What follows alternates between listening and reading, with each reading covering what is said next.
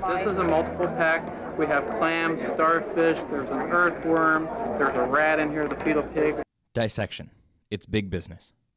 Each year, 6 million animals are killed and processed by biological supply companies. Who are the animals used for dissection?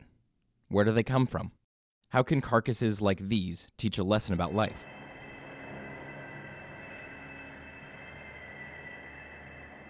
For more than a year, undercover investigators from PETA documented what goes on inside the two largest biological supply companies in the United States: Carolina Biological Supply Company and Ward's Biology.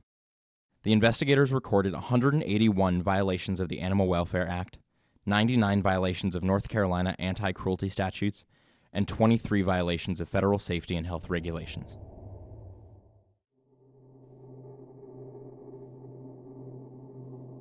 How do biological suppliers get dogs like these? Animals come from breeders and dealers who have a history of maintaining animals in conditions that violate even the most basic federal requirements. The supply companies buy dogs from poorly run local pounds like this one. These dogs are being lifted off the ground by the neck on a choke pole and dumped together into a crowded gas chamber. Extreme crowding leads to panic and fighting, and gas dogs from this facility arrive at biological suppliers covered with blood. PETA's investigator recalls one such incident. One day, the CBS driver delivered a shipment of what were supposed to be dead dogs. When the animals were unloaded, from beneath a pile of dead dogs, they were crawled out a small brown dog who was still alive. He had survived the gassing and a 2-hour ride in these conditions. As he was crawling out helpless and looking for comfort, the employees would sit around laughing and joking, and one employee was swinging a metal rod at the dog. How about the cats who end up on racks like these? Many come from breeders, while others are sold to supply companies by bunchers, who collect strays and even steal animals from their guardians' yards.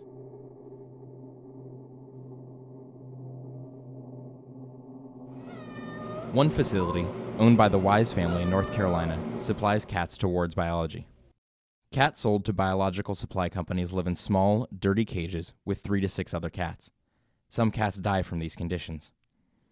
They are often deprived of food and water, and many cats fight one another because of stress. If they survive their stay here, things get worse.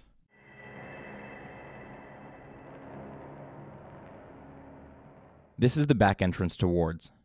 The black box on the left is the gas chamber. Although Ward's reports only dead cats to federal inspectors, here dealer John Wise and a young boy unload live cats onto the dock and force them into smaller cages to be gassed.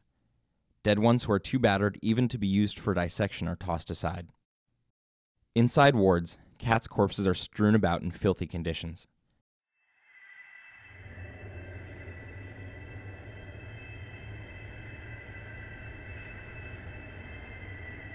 Workers in Carolina Biological Supply Company's animal processing plant told PETA's investigators, "If people knew exactly where the cats came from, they'd shut us down."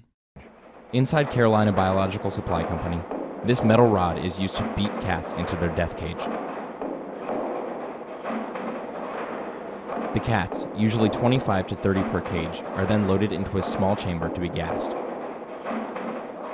out what the DA had said about the memo. He said he hadn't made a decision yet. This is a week ago. The DA had said about the memo. Oh, they didn't even know.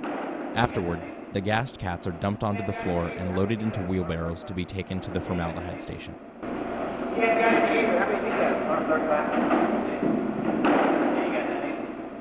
They are treated like garbage, their bodies tossed around in front of live cats.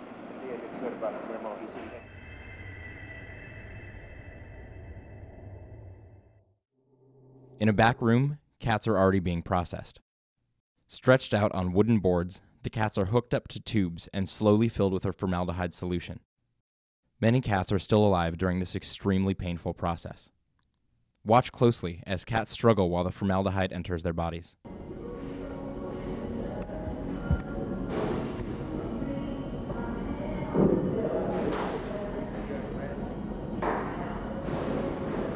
PETA's investigators found these cats biting down on the sponges that had been shoved into their mouths and twitching their paws as they were pumped full of chemicals.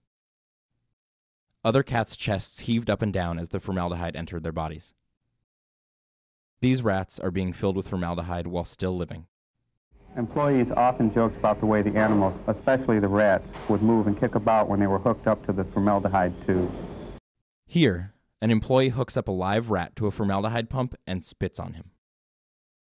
Callous behavior is routine. Since they view the animals as nothing more than scientific tools, workers often mock the animals. In one instance, PETA's investigator witnessed workers dunking a rabbit underwater repeatedly and finally drowning him.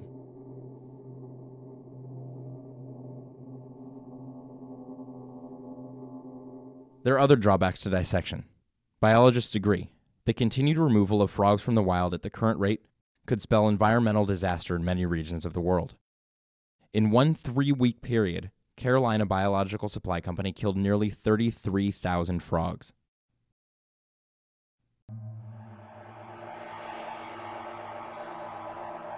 Biological supply companies can be chemical wastelands.